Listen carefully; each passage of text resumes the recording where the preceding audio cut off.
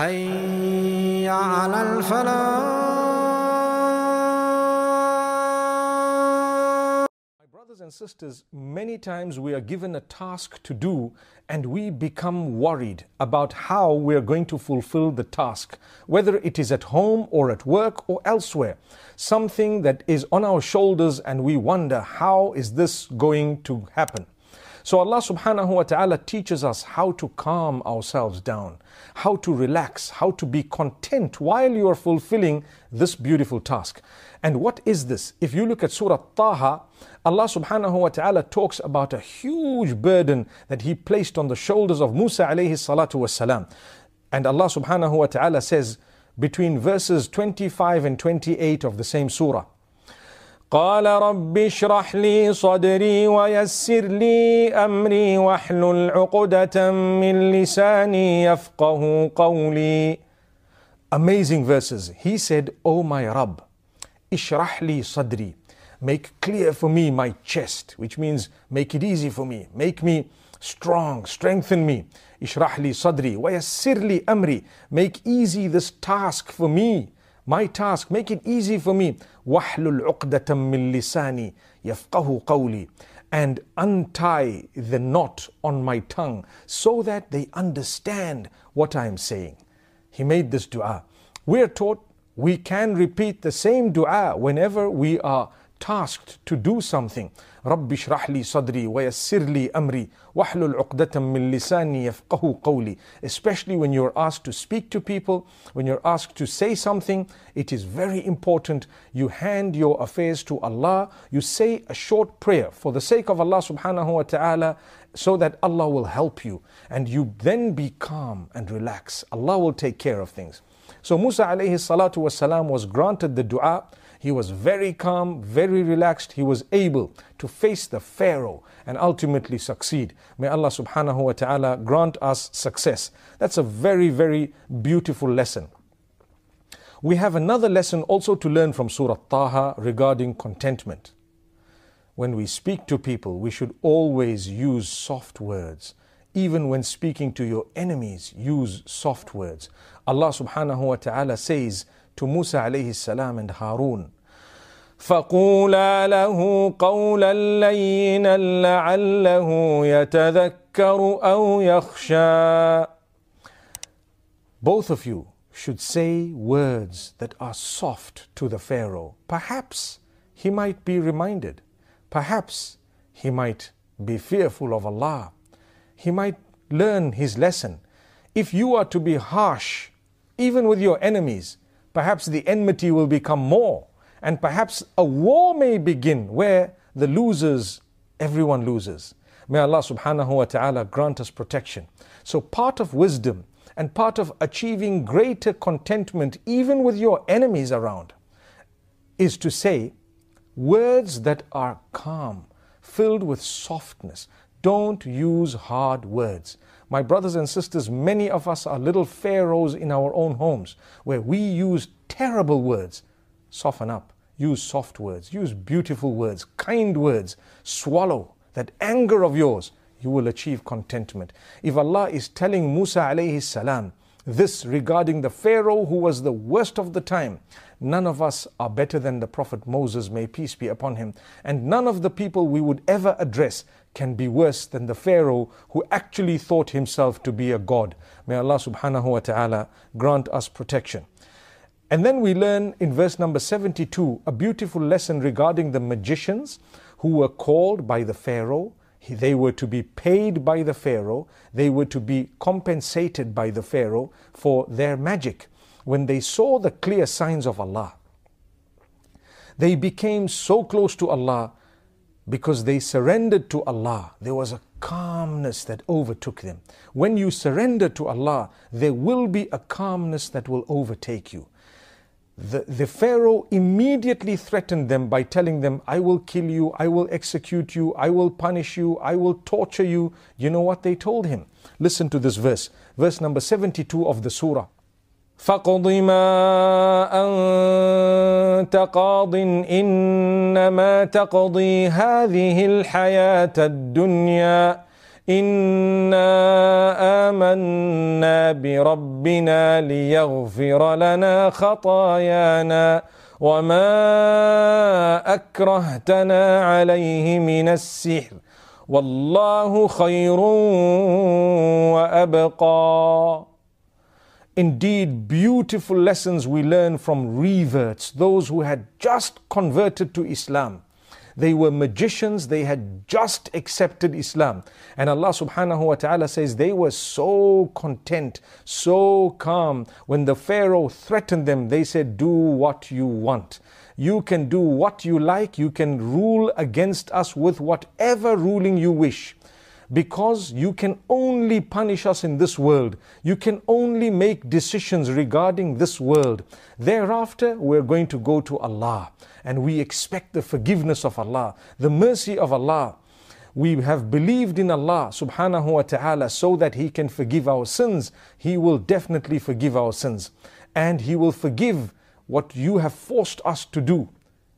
And then they said, whoever gets to Allah, calm with belief, they will definitely be granted paradise. May Allah subhanahu wa ta'ala grant us a deep understanding. These people prostrated for the sake of Allah just once. Thereafter, according to some narrations, they were executed. They didn't lose their contentment. They were happy. They knew that we're going back to Allah. Allah's going to be pleased with us. They were persecuted, but they were content. They were calm. One prostration earned them paradise. How many prostrations have we engaged in? May Allah accept from us whatever we've done for His sake. Ameen. So my brothers and sisters, we move on to more of Surah Taha, where Allah subhanahu wa ta'ala speaks of how forgiving He is. He says in verse number 82, وَإِنِّي لَغَفَّارٌ لِمَنْ تَابَ وَآمَنَ وَعَمِلَ صَالِحًا ثُمَّ اهْتَدَى. Indeed, I am the most forgiving to those who seek forgiveness and then believe and then do good deeds. They've changed their lives. Allah says, for them, I will continue to forgive such people. May Allah subhanahu wa ta'ala continue to forgive us the major sins, yes, and the minor sins as well. May Allah help us to change our lives. Allah subhanahu wa ta'ala speaks also at the end of that surah, verse number 132, about the importance of encouraging your family to fulfill the 5 daily prayers, to fulfill salah. Not only is it an obligation upon you to fulfill the salah, but it's an obligation upon you to encourage your family members to do the same. Many people lose out. They leave their children. They don't encourage them. Yes, when a child is very little, we don't say a word. They should be following by example. And they should be looking at us and wanting to do what we do. Even if they're 1, 2, 3, 4, 5 years old, we haven't yet said anything to them. When they get to 7, we can encourage them in a beautiful way with words. By that time, they will already have been following us anyway. Before the age of 7, they should have just followed. We didn't tell them anything. The telling only starts at the age of 7. And subhanallah, use beautiful words. If you were doing it happily every day, they will follow you. At the age of 10, you can apply a little bit more pressure upon them. May Allah subhanahu wa ta'ala make it easy for us. In fact, that hadith says that at the age of 10, you should separate the beddings of your children. That's a very, very interesting hadith, where at the age of 10, you separate the beddings of your children. May Allah subhanahu wa ta'ala grant us children, and may those children be the coolness of our eyes. Ameen. We move on to Surah Al-Anbiya, the next surah where Allah subhanahu wa ta'ala speaks about the prophets of Allah, the struggles they went through, what they were made to go through, the persecutions, and how calm they were, how much they kept on calling out to Allah. They did not lose hope. How many of us lose hope in the mercy of Allah? You lose hope, you lose contentment. You have hope, you have contentment. So be hopeful and Allah will grant you that contentment. Ibrahim alayhi salam, young boy, was cast into a fire which was prepared by his own people. His father was at the head of it. Imagine, the father was prepared to throw his child into the fire and ultimately did, simply because he told him, worship your maker alone. When we are upright and we want to worship our maker alone, be prepared to be persecuted. People might say bad things about you. They might think that you're a bad person, but keep going. Keep going for the sake of Allah. Be kind, prove them wrong. But don't lose your faith in your Maker. Never. Ibrahim alayhi salatu wasalam, when they told him, we're going to cast you into the fire, what could he do? He was a young boy.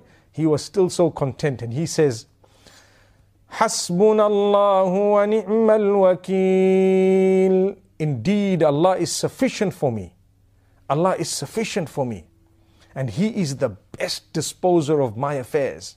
Whatever He does shall be the best thing that could have been done. And Allah subhanahu wa ta'ala says, at that juncture, we issued an instruction to the fire. That instruction is made mention of in verse number 69 of Surah Al-Anbiya, where Allah says, we told the fire, Ya naru kuni bardan wa salaman ala Ibrahim. O fire, we want you to be cold, and we want you to be a means of peace, security for Ibrahim. We want you to be a means of peace for him. So as he was thrown into the fire, he was chained, he was tied. And guess what happened? The fire became cold. That was the dua. He was content. And the chains, the ropes that he was tied with, they had burnt in a way that he was now free. So after having tied him, he became free. What was supposed to be burnt was actually burnt. What was not supposed to be burnt, nothing touched Ibrahim alayhi salam. No harm, not at all. So this is Allah and the miracles that He shows us. The minimum that we have is the contentment. May Allah subhanahu wa ta'ala grant every one of us goodness, contentment and happiness in this world and the next. Remember to rely on Allah.